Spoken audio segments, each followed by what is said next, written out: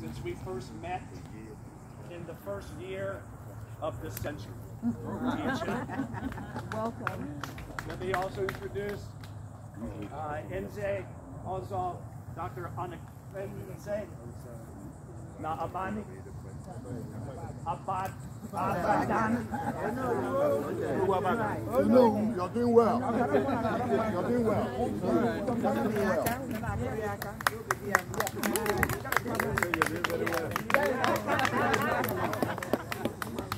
Not bad for an annual tree. That's not bad for Nyocha. Abambo, Okununri, Okome, Now Woloha, Ife Umuna, Umunri.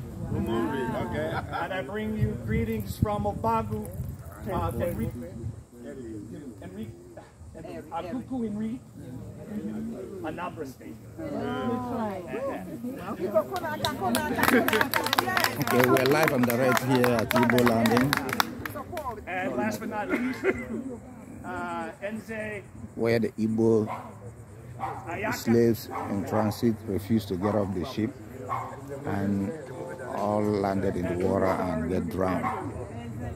So this is the popular site called Igbo Landing in Atlanta, Georgia. We drove all night to come in this weekend to celebrate our Igbo culture. People came from all over the world for this event today. And I'm here representing you. That's me.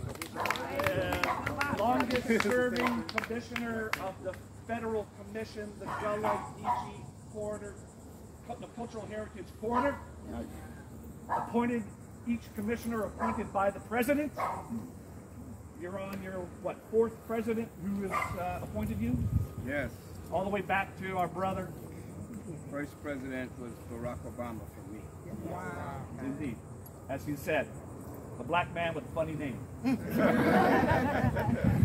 And so we welcome Commissioner Lotson and also the support of the Gullah Geechee Cultural Heritage Corridor. This weekend, sir? Our president. And the president, sorry, I apologize. The president of the Council of Igbo States in America. And James Obuka. Go ahead, you got it. Another president. And my wife is here too. And madam. Welcome. And another president. Okay, that's an high court. Igbo title holders. Emmanuel. They're supposed to write this in down for me. No. They're supposed to put this in paper. I'm sorry. I know what I made it easier for you. Our own Dr. Sidney Davis. We will not forget, but he is one of the scholars. So let us begin. Let us begin. In many southern black churches, when they get country, they wind up praying this: the Lord are good. All right. Amen. The Lord are good. All right. So let us give honor to the ancestors. Okay. Let us give honor to the living.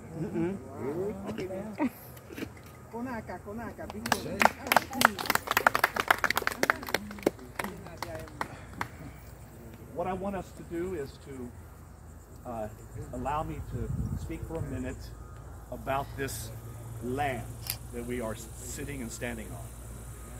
This is Igbo land. This is the actual center of this bluff, this land on Dunbar Creek. Dunbar Creek right now is at low tide. It's at low tide, but it has shifted. It's now coming into high tide. Twice a day. This river goes up and down 8 feet. 8 feet, 2 times a day.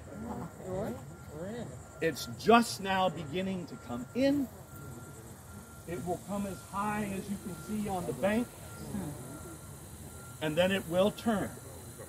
And it will go back out to the river that goes to the sound, that goes to the sea.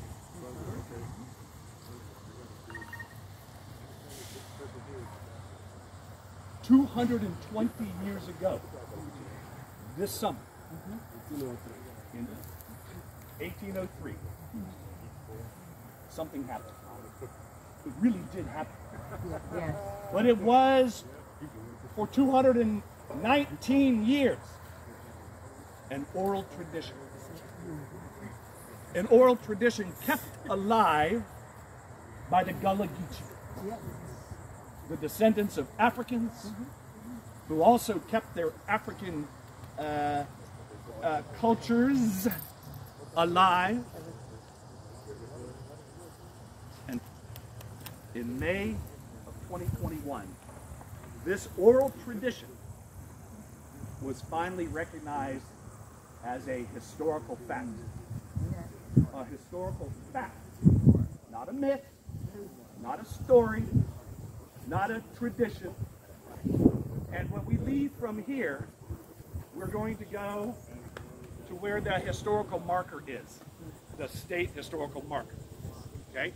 It's not located here because that house, this property, that house are all private property.